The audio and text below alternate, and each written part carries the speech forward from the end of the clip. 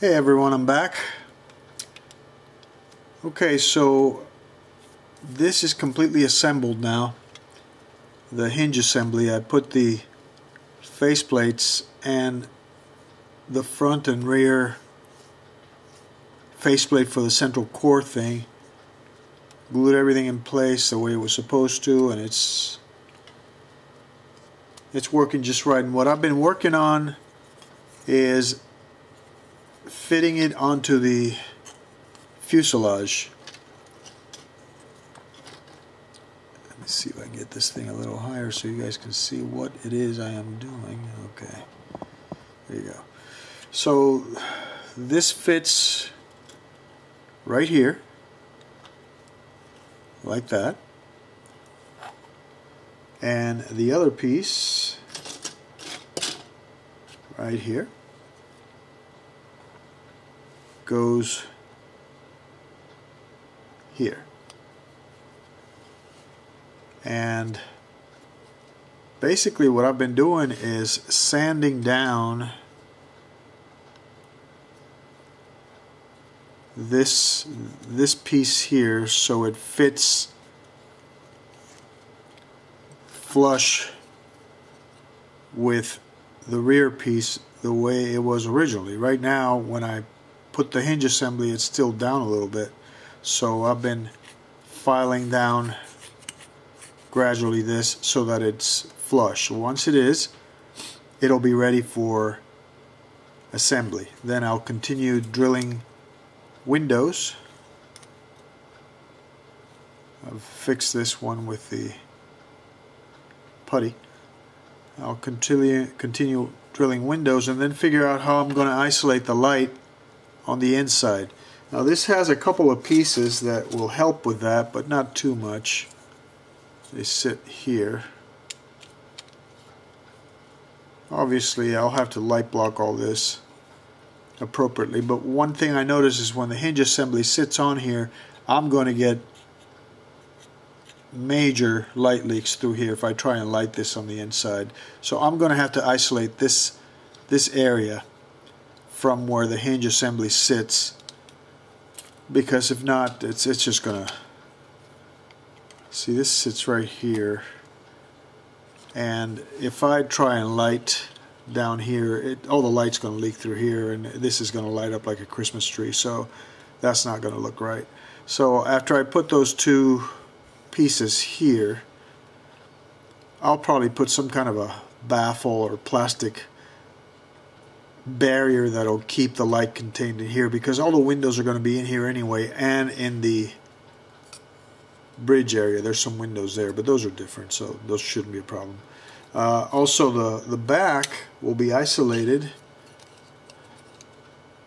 which is good for purposes of lighting the engine. So all the lighting for the engine will sit down here, and there's plenty of space beneath for wiring to go through the hole of the pole that will hold the whole thing up on the base eventually. So at least in that respect there's lighting. Now as far as what kind of lighting I'm going to do, well, aside from the window lighting, I already explained to you guys, I'll be doing a couple of strobes on the top and bottom of the bridge area, and then I'll be doing the engine lighting and of course the weaponry. So that's my plan so far, and after I'm done with that filing and I get it just the way I like it, I'll continue working on windows. Okay? Talk to you in the next one. Alright, so more work proceeding on this. I've done light blocking galore here. Let me show you the stuff that I've done.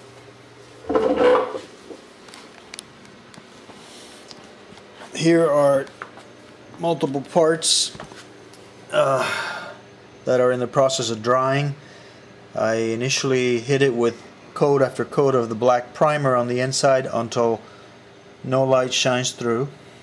Most of my parts are already appropriately blocked except these. The rest then, after the black dries, I hit it with a white primer so it reflects the light better on the inside. I'm waiting for these to dry, and I'll probably work on them tomorrow. As for the work that I'm doing here on the bench, so this is the upper hull. As you can see, I've got the hinge assembly mocked up there, and as you would expect, there's going to be monster light leaks through here and all through this area because there's spaces in between unless you do something about it. Now, the windows on here are going to be illuminated as well as the ones here, and the rear portion, which will have the impulse and warp engines, will also have to be boxed off because it's going to leak like a sieve. So you don't want any light leaks. So what do you do? Well, obviously some kind of a light box or partition has to be created, and that's exactly what I did. Took a piece of plastic, trimmed it to size and shape, just thick styrene plastic, and I painted the back in black so it's light blocked, and the white portion goes towards the light, and it fits right there. I'll glue it in place, and that should provide much improved light blockage. I will probably use putty in the edges to completely block it once it's glued and dried. I could use tulip paint, but that takes longer to dry, and I like the putty. It blocks very nicely and also provides a nice seal and better structural integrity, as it were. Anyway, I'll do that here, and I'll have to do it in the back too once I add the rear portion and work on the engines. The pole comes when you add the bottom part. The pole comes up around here, so that's where all the wiring is going to go through. It'll come in, and I'll thread lighting towards the front, which will also have to have some kind of separation between the windows and the strobe that I plan on putting. The strobe, I've already created a little hole where I told you I would. Right there, as you can see. There. And I'll use 0.75 fiber to create my strobe. The 0.75 fits very nicely through the hole.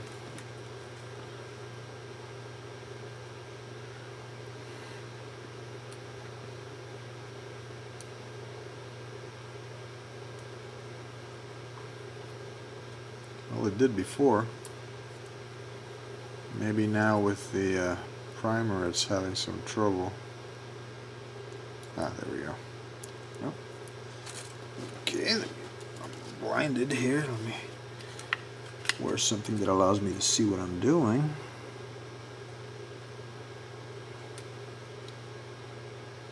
Yeah, I think the primer, there we go. Yeah, that fits nicely through there. So what I'll probably end up doing, which I've done in other builds, is I will just chop off a little piece of fiber optic and mushroom one end and place it there like an LED type thing, and then glue an SMD on there, then somehow isolate it. I don't know if I will be using tulip paint over it, because SMDs, the tulip paint creates a short between the two leads and it shuts off. So I'll have to figure something else out, but definitely whatever I use there, if I'm going to have a local light there, is going to have to be isolated from the rest of the lights of the windows. It's either that or thread the fiber optic someplace else where you can have the blinking LEDs. or SMDs, and that's going to be kind of a logistics nightmare.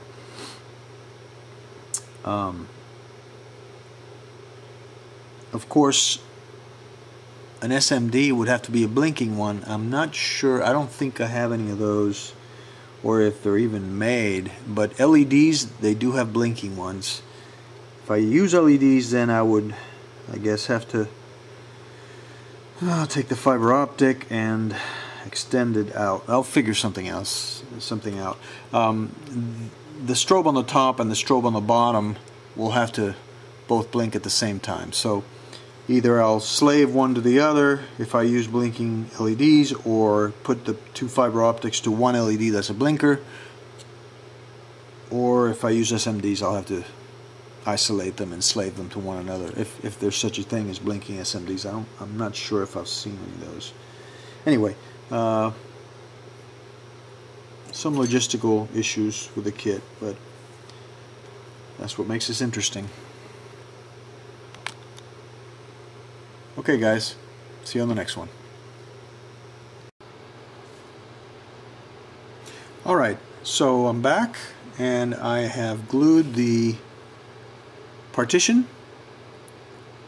and tested it for appropriate light blocking.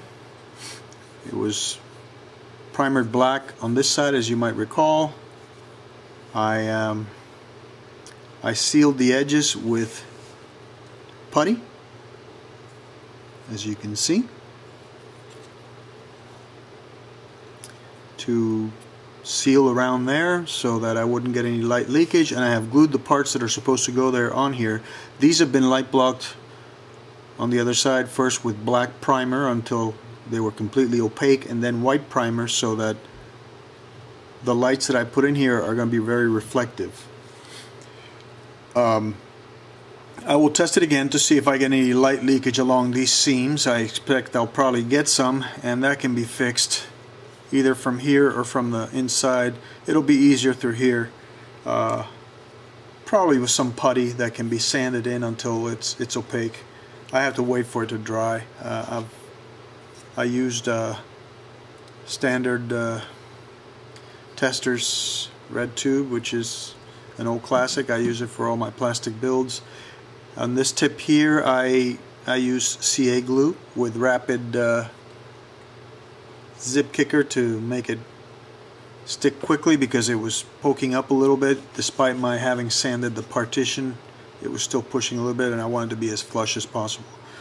This part will sit on top of this one, just so.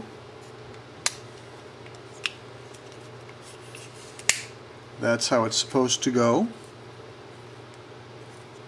as you can see.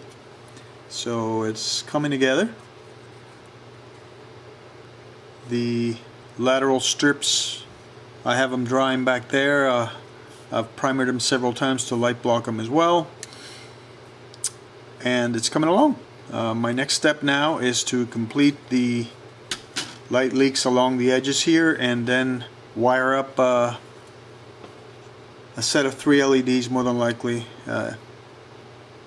or SMDs in a strip, to put them in here so that they provide the light for this segment. That'll provide the light for all the windows, and I'll look and see how it looks. I'll probably dull down the windows with some canopy glue, which I will use in the windows and let them dry so it becomes translucent, and that way it'll dull down the light. It won't look as shiny, but it'll look like windows.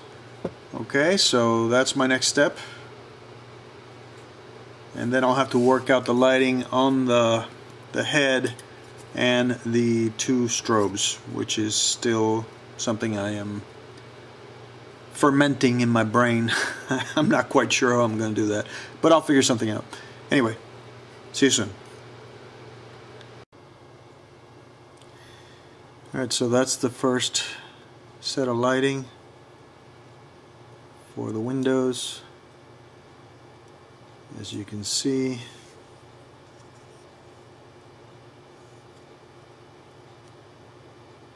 it works great once it's sealed up, and I have put the canopy glue for the windows. it'll illuminate a lot better. It doesn't need to be super bright anyway, it's not supposed to be. Okay, onward.